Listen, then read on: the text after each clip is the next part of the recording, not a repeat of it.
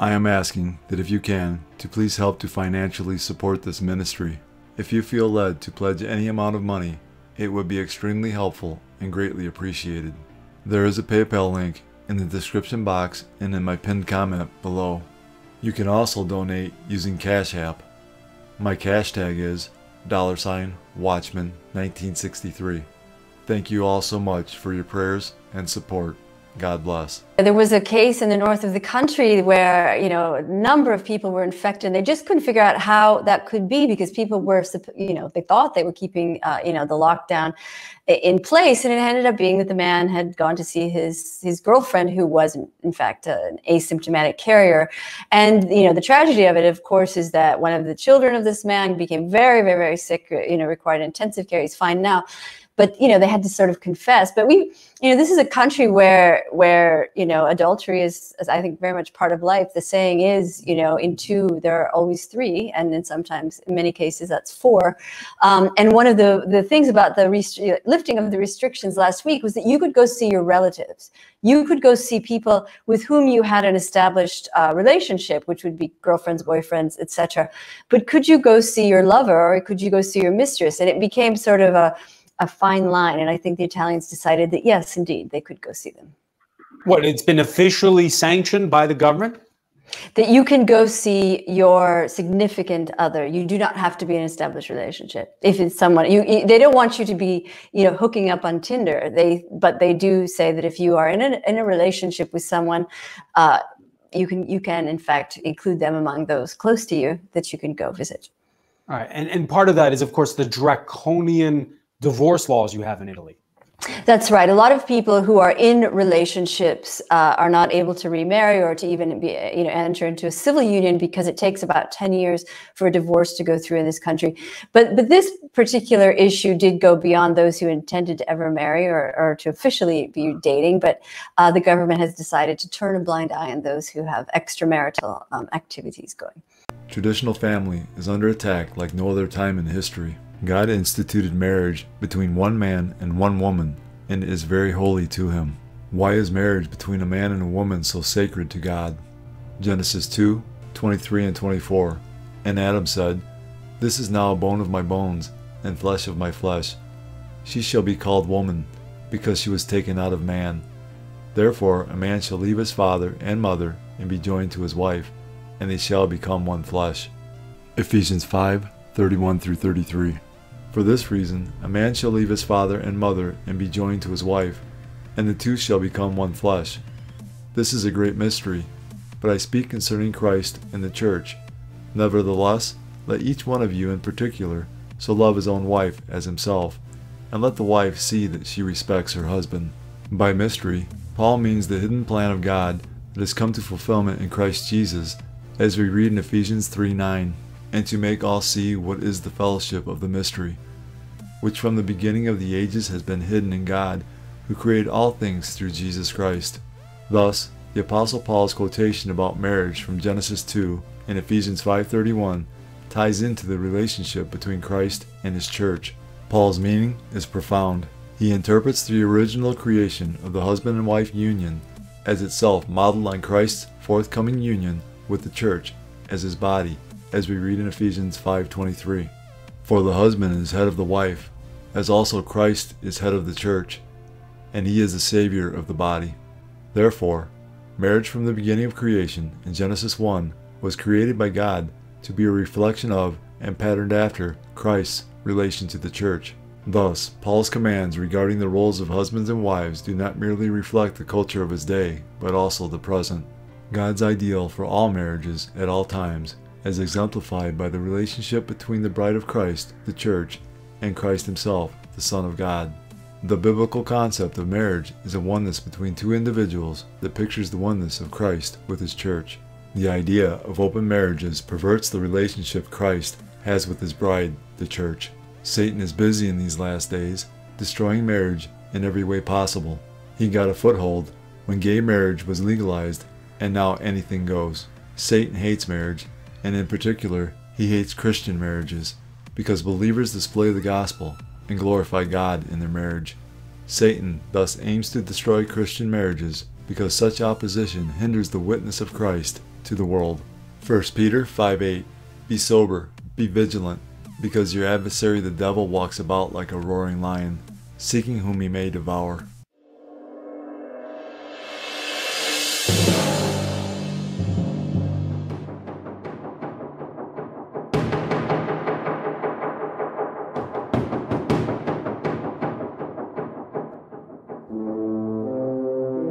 Welcome to the Watchman YouTube channel. This channel is all about world news and Bible prophecy, pointing to the soon return of our Lord and Savior, Jesus Christ. Jesus said, as a sign of his coming and the end of the age, there would be an increase in deception, false Christs who will deceive many, wars and rumors of wars, nation against nation and kingdom against kingdom, famines, pestilences, earthquakes, Christian persecution, apostasy, false prophets, and lawlessness, causing the love of many to grow cold. Jesus said all of these signs would come like birth pains. Jesus was likening last days events to a woman in labor. As the labor progresses, the pains increase in both frequency and intensity until the baby finally comes. As we get closer to Jesus' return, all the signs he gave us as a sign of his coming and the end of the age will become more frequent and more intense. All of these signs are manifesting around the world in our time. Jesus prophesied of future plagues associated with the last days, as we read in Luke 21:11. And there will be great earthquakes in various places, and famines and pestilences, and there will be fearful sights and great signs from heaven. All eyes on those new jobless numbers that are due out later this morning, and the chair of the Federal Reserve issuing that urgent warning of lasting economic damage. So our Rebecca Jarvis joins us with the latest on all that. Good morning, Rebecca. Good morning, Robin. That's right. Jobs are the additional casualty of this pandemic crisis across the country. And the Fed chair is now warning that if Washington does not act with additional stimulus, the impacts of this economic decline will be long-lasting. Overnight, an urgent warning from Federal Reserve Chair Jerome Powell. The scope and speed of this downturn are without modern precedent, significantly worse than any recession since World War II. Just this morning, a new report showing an additional 2.98 million Americans filed new claims for unemployment benefits last week, bringing the total number of workers who've lost their job in just 2 months to more than 36 million. Overnight, Powell calling on the White House and Congress to do more. Additional fiscal support could be costly, but worth it if it helps avoid long-term damage and leaves us with a stronger recovery. The desperation growing for people like Monique Howard in Northern California, laid off from her job as an office manager. I'm a single income with a special needs son who can't work. I don't know how I'm going to continue. Leading to surging demand at food banks around the country. ABC's Will Carr visiting one in Texas, preparing to deliver millions of meals to people in more than a dozen states. Volunteers like Nancy Dooling seeing a record number of those in need. We've ordered food in expectation of getting more people coming to our pantries. Amid the unprecedented economic crunch, House Democrats unveiling a new stimulus bill with the largest price tag ever. $3 trillion, including another round of direct payments to Americans totaling up to $6,000 per household. And the House is set to vote on that bill on Friday. Republican leaders in the Senate have already vowed to block it. Experts believe some sort of new stimulus package will eventually get passed, but it won't be this one. Robin? But Rebecca, as you mentioned, the House set to vote on that $3 trillion in stimulus money, and many are asking, how would we pay for all this? Well, and eventually someone will have to pay for all of this stimulus, already trillions of dollars worth of it. Most economists believe that it's been necessary to spend at this point without thinking about the future. But at some point, that future does mean higher taxes for someone out there in order to pay for this stimulus. This is what a nation looks like when they tell God they no longer want or need him. Since America will not recognize God as the creator of all things, follow his commandments, and give him the glory that only he deserves, he has left this nation to its own destruction. Proverbs 16:6 says, "In mercy and truth atonement is provided for iniquity, and by the fear of the Lord one departs from evil." There is no fear of God in America, and the result is a society full of evildoers. When we are choosing to hold on to sin, rather than repent and change, God will not hear our prayers, as we read in Isaiah 1:15. "When you spread out your hands, I will hide my eyes from you. Even though you make many prayers, I will not hear. Your hands are full of blood. Proverbs 28:9 says, one who turns away his ear from hearing the law, even his prayer is an abomination.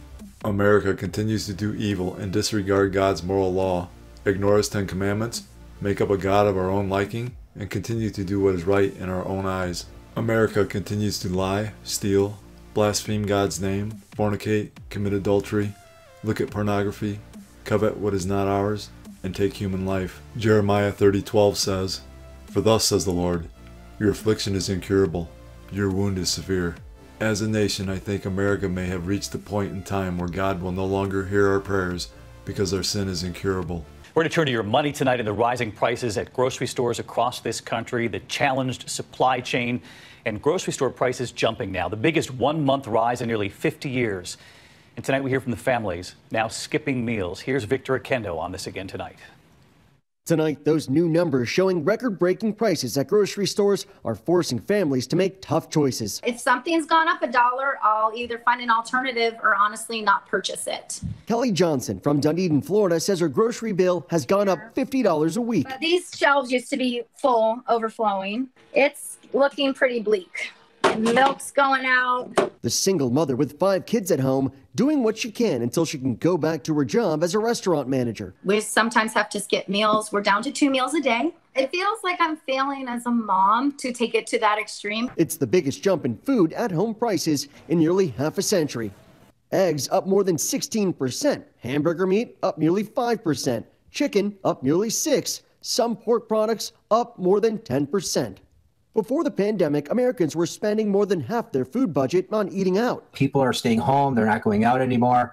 And so there's a big increase in regards to sales in grocery stores. Grocery stores are seeing on average over 25% sales increases. The other byproduct of increased demand that's hurting families are less deals. A lot of these grocery stores are not offering things on sale. You're really going to have to do your due diligence as a shopper because you're not going to see many promotions in these stores anymore. These prices might continue climbing. Experts predict they could go up 4% by the end of the year. Jeremiah 18:7-10. The instant I speak concerning a nation and concerning a kingdom, to pluck up, to pull down, and to destroy it, if that nation against whom I have spoken turns from its evil, I will relent of the disaster that I thought to bring upon it. And the instant I speak concerning a nation and concerning a kingdom, to build and to plant it, if it does evil in my sight so that it does not obey my voice, then I will relent concerning the good with which I said I would benefit it.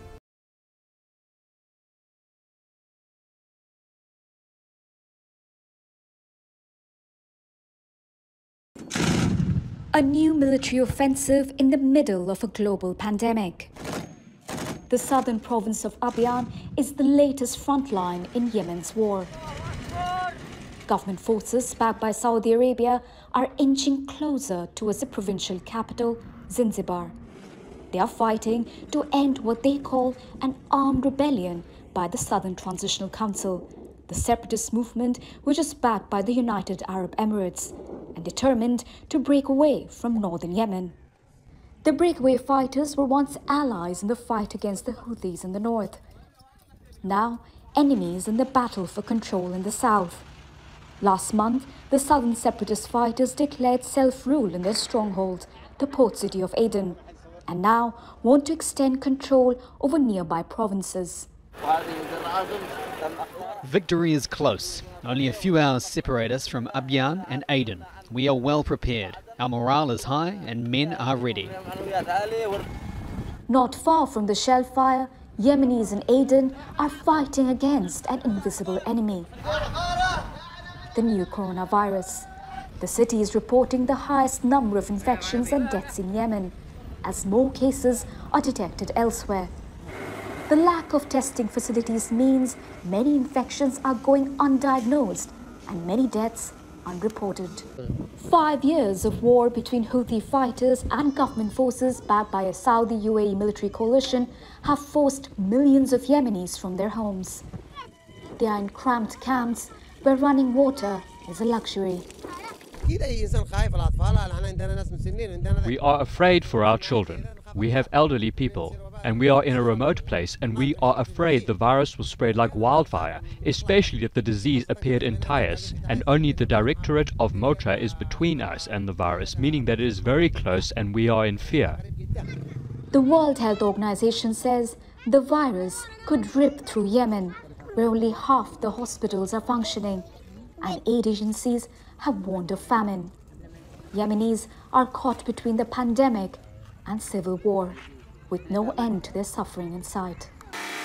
From homes in Colombia to parks in Paraguay to streets in Argentina, sanitation workers battle to get the outbreak of dengue fever under control. More than 3 million cases were reported last year in Latin America, an all-time high. Scientists warn the numbers this year could be even higher. En cuanto a lo demás, dengue, estamos On dengue, there's a possibility of surpassing the historical record of 2009. That's when Bolivia experienced the worst epidemic of any disease in its history. We had 80,000 cases nationwide, of which 61,000 were registered in Santa Cruz. The Aedes aegypti mosquito carries the dengue virus. Poor sanitation and climate change, with both heavy rains and long periods of droughts, are all making the outbreak worse. Doctors across the continent say hospitals are struggling to keep up with the number of new patients, and that COVID-19 is further reducing the resources available to treat dengue fever and other diseases. Digamos que en estos momentos la estrella COVID is the star right now, so all of the attention is on COVID. But there are still problems with dengue, malaria and Chagas. In provincial areas, there's a problem of hospital capacity. Dengue fever is not normally fatal and can be treated with painkillers. Some sufferers experience symptoms such as fatigue, weight loss and depression. Patients with severe cases are advised to go to hospital, but many people have been staying away because of the fear of catching COVID-19. The first thing I thought was, I want to stay home before I expose myself. I'm not going to hospital. My friends recommended I go, but no way. I prefer to treat my symptoms at home and only go to hospital if it's serious. With 4 strains of dengue in circulation, doctors say people may catch it more than once, and that the second case is more likely to be severe. Candace Plain says she's making the most of the little food she has. She lost her job at a Johannesburg printing company when it was shut as the lockdown began weeks ago. With no income, she depends on government support to feed her 4 children. The mayor of Johannesburg says people in 1 million households don't have enough to eat. The national government in Pretoria has increased the child support grant, and it's created a special grant of $20 a month to help workers who've lost their jobs survive the lockdown. Government leaders say they're spending the equivalent of almost $3 billion on the unemployed and the poor. But even before the lockdown, 45% of Johannesburg's 5.5 million people lived in poverty. To make the crisis even worse, many workers have lost their jobs since the lockdown began. The government says it's handing out food parcels to about 2,000 homes every day, but it's simply not enough. Organizations like this one are trying to help fill the gap by handing out 2 cooked meals every day. Nuran Gain has run this food charity for 7 years, but says she can barely keep up since the lockdown began. The organization relies on donations, and she's not received any help from the government. Delia Jones has run this barbershop for 16 years. It's been closed for weeks, leaving 4 staff members with no work and Delia without any income. She's applied for a government grant but has not heard back. Instead, her customers help her buy food. With an economy largely stalled and no clear indication of when the lockdown will end, many are relying on handouts to survive. We are currently living in a time Jesus refers to as the birth pains. We are fast approaching a time known as the tribulation, that Jesus says will be the worst time in human history, as we read in Matthew 24:21. For then there will be great tribulation, such as has not been since the beginning of the world until this time, no, nor ever shall be. We are currently witnessing events that will continue to become more frequent and more intense until God pours out his final judgments on an unbelieving and unrepentant world. One of the judgments described in the book of Revelation includes the price of food being so high and scarce that it will cost a full day's wages just to barely get enough to eat as we read in Revelation 6, 5 and 6. When he opened the third seal, I heard the third living creature say, "Come and see." So I looked, and behold, a black horse, and he who sat on it had a pair of scales in his hand. And I heard a voice in the midst of the four living creatures saying, "A quart of wheat for a denarius, and 3 quarts of barley for a denarius, and do not harm the oil and the wine." In this prophecy, it will cost a day's wages just for a loaf of bread. We are not in the tribulation period yet, but we are getting extremely close. Isaiah 43, 1, 5 and 6. But now, thus says the Lord, who created you, O Jacob, and he who formed you, O Israel, fear not, for I have redeemed you. I have called you by your name. You are mine. Fear not, for I am with you. I will bring your descendants from the east, and gather you from the west. I will say to the north, give them up, and to the south, do not keep them back. Bring my sons from afar, and my daughters from the ends of the earth. Ever since the destruction of the Jewish temple in 70 AD, the Jewish people have been scattered all over the earth. One of the many signs we are living in the last days is the Jewish people would return to the land of Israel.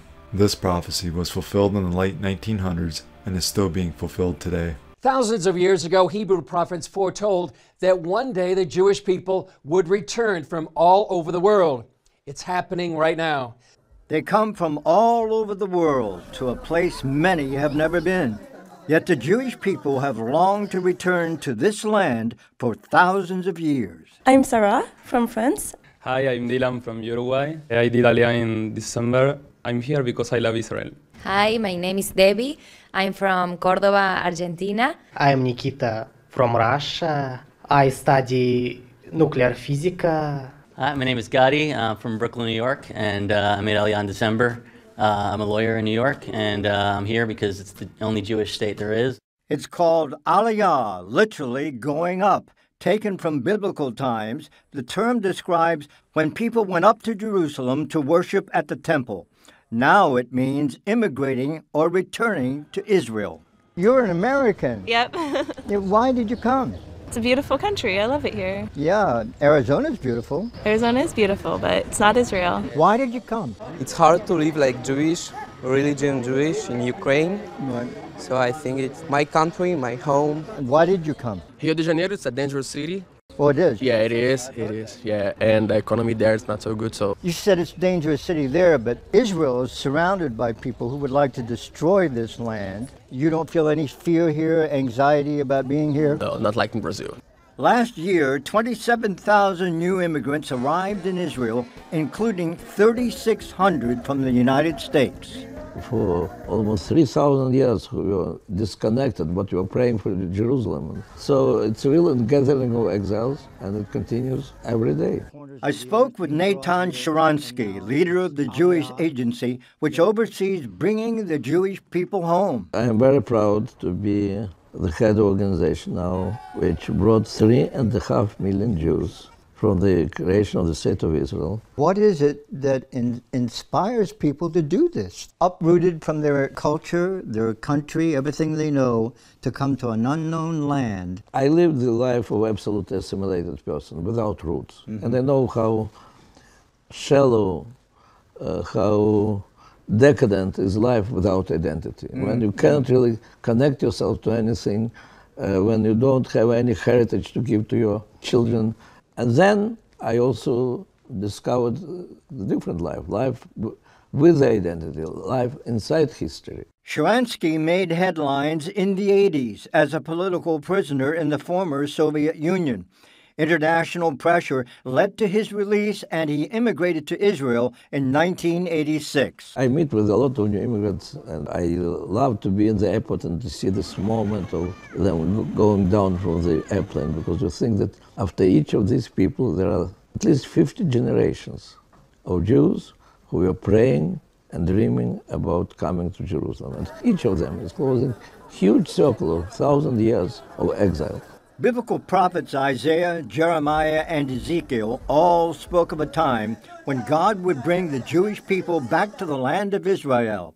The prophet Amos says they'll never be dispersed again. Hosea 3:5. Afterward the children of Israel shall return and seek the Lord their God, and David their king. They shall fear the Lord and his goodness in the latter days. One day, Jesus is coming. You may be at church. You may be at work. You may be asleep.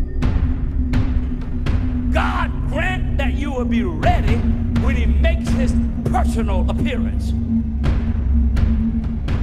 My God, what if his appearance occurs on a Sunday morning? My prophetic word to you this morning is get ready! Get ready!